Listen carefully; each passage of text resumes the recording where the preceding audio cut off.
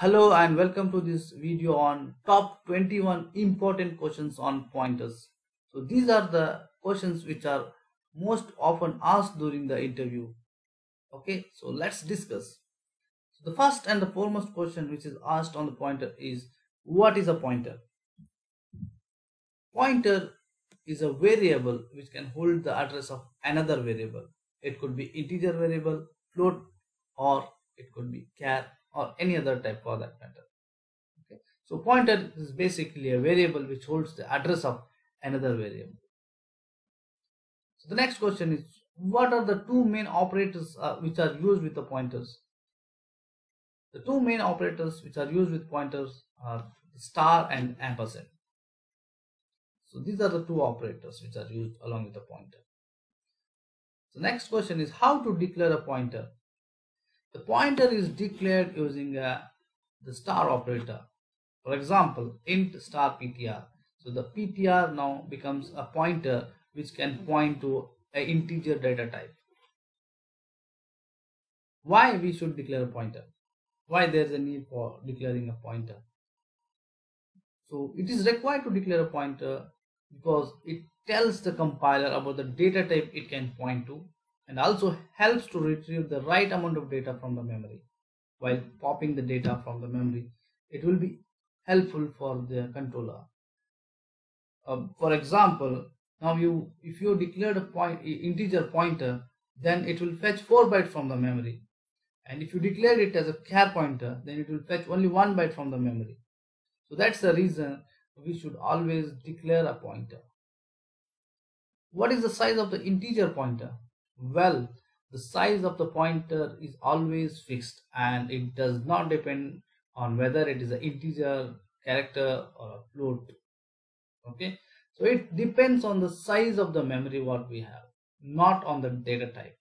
So size of the pointer is always fixed. What is a null pointer? So null pointer is, for every pointer type there is a special pointer value which is guaranteed not to point to any object or any function. So such pointer is called as a null pointer. What is a void pointer? A void pointer is a generic type. Once it is created, it can be applied to any data type or any object. So it can be typecasted to any type you want a later point of time. What is a near, far, and a huge pointer? So near pointer holds 16-bit address and can access 64K memory locations. So that is 2 raised to 16 memory locations. So 2 raised to 16 is 65,535. So in total, from 0 to 65,535, it becomes 65,536 locations. So a near pointer can access 65,536 locations, whereas a far pointer is of 32-bit in size, so it can access the addresses which are outside the default segment. And huge pointer is also again 32-bit in size. The only difference is it can be used to modify the memory outside the default segment, which is not possible with a far pointer.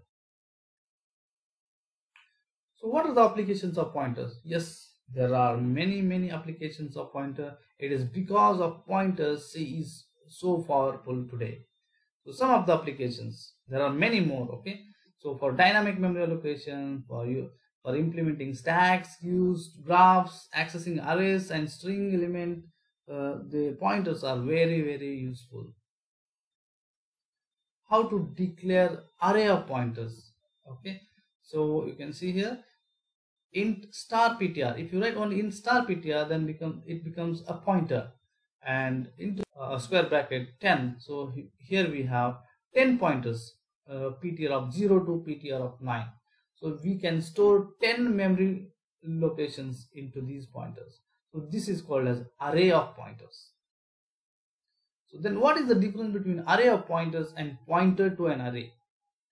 A very interesting question. So already in the previous question I explained what is the array of pointer. So this is an array of pointer pointed to an array of 10 integers.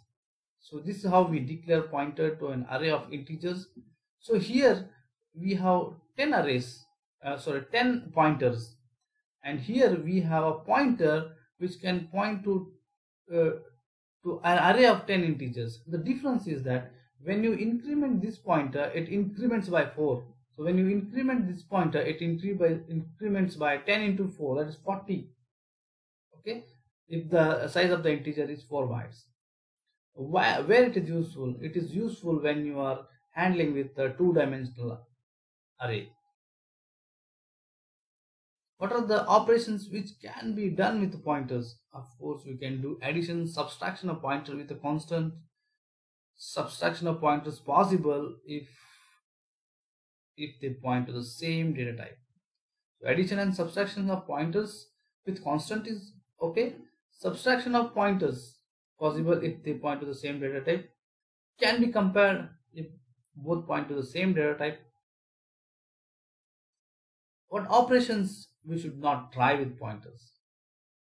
Addition of 2 pointers, multiplication of multiplication of a pointer with a constant, and division of pointer with a constant. So these are the 3 operations which you try to avoid with pointers. Okay, so another example, incrementing of pointer. So are these 2 statements same? Star ptr plus plus and plus plus star ptr? Definitely no, because star ptr plus plus increments address, not the value. Okay, so star ptr plus plus will increment the address, not the value, whereas this increments the value. And the next statement, star plus plus star ptr and into the braces star ptr plus plus, both are same. What is a constant string and what is a constant pointer? Very interesting question. Let's see with example. So can you see this? I have a string with the name str and the string is hello. So this particular str array, this becomes a constant pointer. So that means you cannot change this point str to point to another location. Okay, for example, here I'm trying to say hi. I'm trying to assign this address of hi to str, which is not possible because str is already pointing to this hello. Okay, so this is a constant pointer, so we cannot change the address here. Is it possible to do it? No.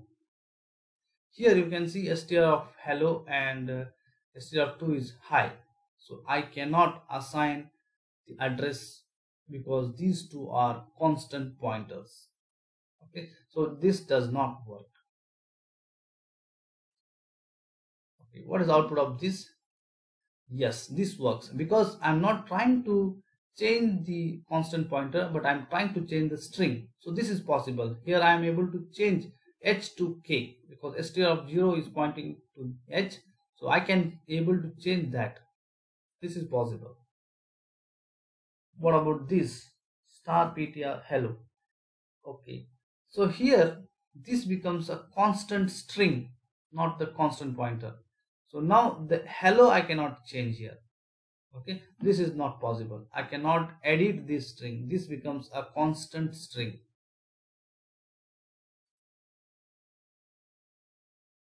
Yes, will it work? Yes, because it's not a constant pointer.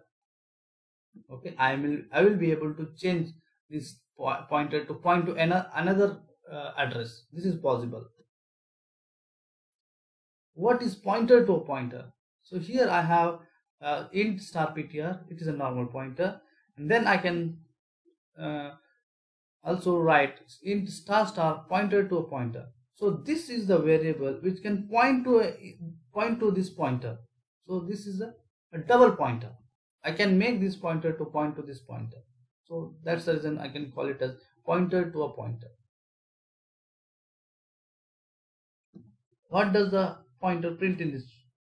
Okay, here in this program I have an integer pointer and a function which is returning the address or a pointer.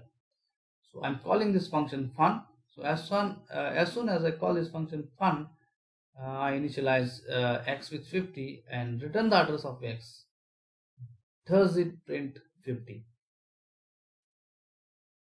Well, this will not print 50 because int x, whatever x we have here, it's a local variable.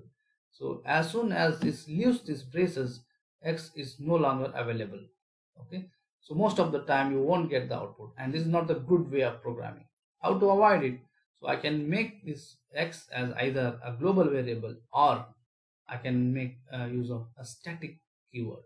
So when I say static int x of 50, then that variable still exists even if the function exists. Okay, so I can avoid this problem by making use of a keyword called static. What is a dangling pointer? A pointer which is pointing to freed memory location is called a dangling pointer. So there are a number of cases where pointer becomes a dangling pointer. So we will discuss one or two. So here you can see I have int star ptr, and I'm calling a malloc size of int. Okay, so now malloc with the size of int, so the size of int is 4. So 4 bytes of memory is allocated, and then the address of that is assigned to ptr. Now I'm freeing that memory. So when I free that memory is no longer exists. So now this ptr becomes a dangling pointer. This is one of the case. So another case is, here I have int star ptr, and into the braces I have int a equal to 10 and ptr. I'm assigning the address of a to ptr. Okay, and as soon as this braces is over, then it does not exist. In that case, ptr becomes a dangling here. It is no longer available. A is no longer available. So pointer becomes a dangling pointer. What is a wild pointer? The uninitialized pointers are called as wild pointers. For example, int star ptr. So ptr is assigned with a junk value. So that's the reason this is called as a wild pointer, and it's very, very dangerous. What is a generic pointer? So wide pointer is also known as a generic pointer, as I already addressed this question in the previous one of the question. So wide pointers are also called as a generic pointer. It is a pointer which can point to any type of data. Can two pointers point to the same memory address? Yes, not just two. Any number of pointers can point to the same memory address. So these are my 21 top most important questions. Hope you have understood. Feel free to comment, like, and subscribe to my channel. Thank you so much for watching.